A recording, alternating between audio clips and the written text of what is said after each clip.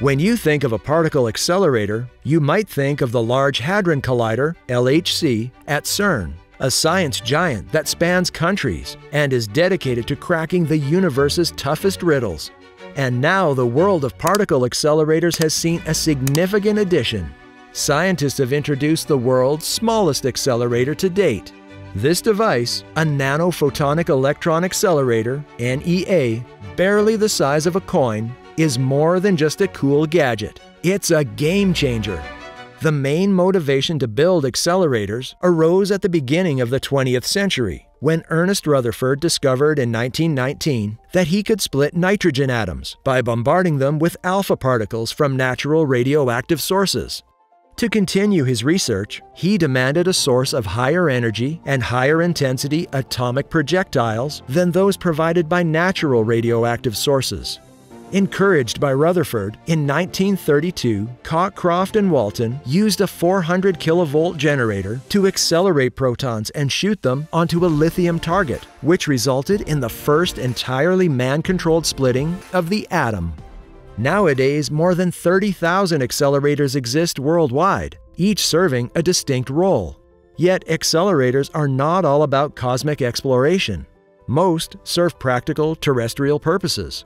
They're instrumental in endeavors ranging from generating intense light for scientific research to manufacturing electronics, and from medical diagnostics to cancer therapy. Hospitals, for example, can acquire a room-size medical accelerator for a fraction of the cost of something like the LHC, highlighting the diversity in scale and application of these remarkable machines. The NEA is a cutting-edge device that consists of a miniature microchip containing an even smaller vacuum tube composed of thousands of individual pillars.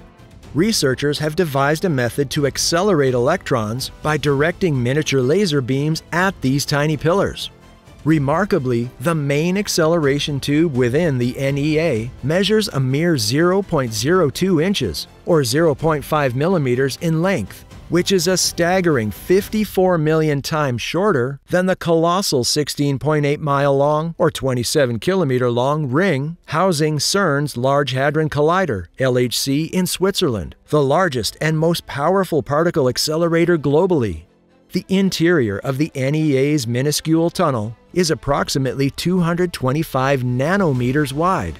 To put this into perspective, the thickness of a human hair ranges from 80,000 to 100,000 nanometers, as reported by the National Nanotechnology Institute.